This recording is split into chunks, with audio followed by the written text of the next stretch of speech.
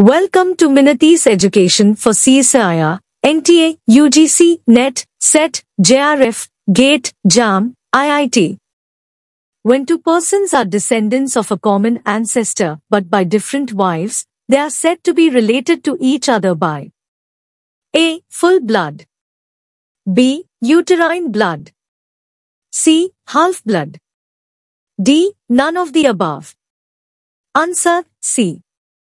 When two persons are descendants of a common ancestor but by different wives, they are said to be related to each other by half-blood. This is because they share only one parent, their father. In contrast, two people who are related by full blood share both parents. Uterine blood is a term used to describe a relationship between two people who share the same mother but different fathers. Thanks for watching. Visit again.